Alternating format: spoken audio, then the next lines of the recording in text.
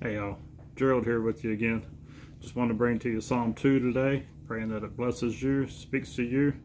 And this is actually one of the first Psalms to speak about the Messiah, Jesus Christ. Even though he's not named, he does show up in the Old Testament in prophecy. So this one's called The Reign of the Lord's Anointed, from Psalm 2. It says, "Why do the nations rage and the peoples plot in vain? The kings of the earth set themselves and the rulers take counsel together against the Lord and his anointed, saying, Let us burst their bonds apart and cast away their cords from us. He who sits in the heavens laughs, the Lord holds them in derision. Then he will speak to them in his wrath and terrify them in his fury, saying, As for me, I have set my king on Zion, my holy hill. I will tell of the decree the Lord said to me, You are my son, capital S-O-N. Today I have begotten you. Ask of me, and I will make the nations your heritage, and the ends of the earth your possession. You shall break them with a rod of iron, and dash them in pieces like a potter's vessel. Now therefore, O kings, be wise, be warned, O rulers of the earth. Serve the Lord with fear and rejoice with trembling. Kiss the Son, lest he be angry and you perish in the way, for his wrath is quickly kindled. Blessed are all who take refuge in him."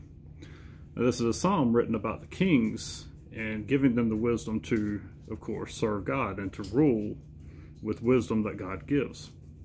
But for us, we can also take it personally for us as well, that we need to seek God's wisdom, seek his truth, and believe that it's him that we're trying to serve and follow. And of course, to get the positive words from here, serve the Lord with fear and rejoice with trembling. You know, God is the creator God. He deserves fear as in reverence kind of fear. Not so much that he's going to hurt us or that he's going to do wrong to us, but just understanding he is the highest of the high. He is the creator God. He's bigger than anything and more powerful than anything. But yet, he stepped into humanity in his Son, Jesus Christ, for us, which shows how much he loves us and how much he wants to be a part of our lives. And it also says, "Blessed are all who take refuge in him." So what is it you're seeking comfort from today? And what are you seeking to comfort you today? And we're called to take refuge in the Lord and to trust him. And again, with all this coronavirus stuff going around with us today, it's a scary time. But we can always trust God that no matter what happens, he has not left us, he has not forsaken us, and that he's here for us. Things are still going to get uncomfortable from time to time. We may still get sick.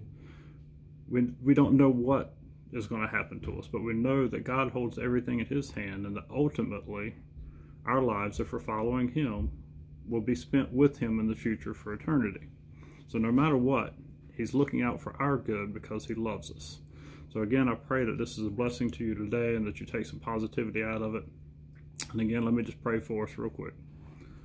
Father God, we give you thanks and praise once again for this day. Even amongst all the things that are going on around us, Lord, we find refuge and strength in your word and in your presence. And Father, I pray for those people today that are struggling because of fear, because of trembling, because of this virus and stuff that's going around. Father, no matter what, no matter even if we end up getting sick, we know that it's you who holds us in your hand.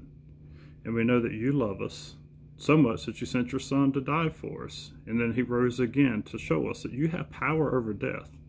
No matter what it is we face, you have more power than it. So Father, I pray that you comfort us with your word today, that you speak into the minds of those people that are hearing this right now, Lord. And may we all seek to bring you glory as you deserve. For it is in Christ's holy name we pray. Amen. Again, friends, I pray this is a blessing to you, and I hope you have a good day.